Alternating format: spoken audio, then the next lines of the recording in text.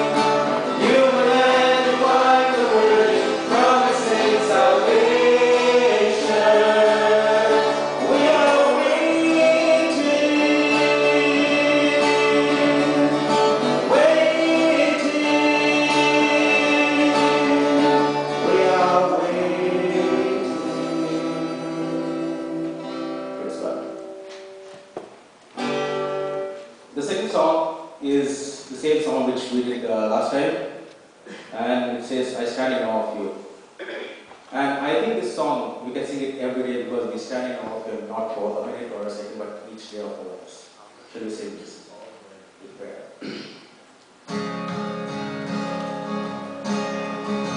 Just another one, there's another one there.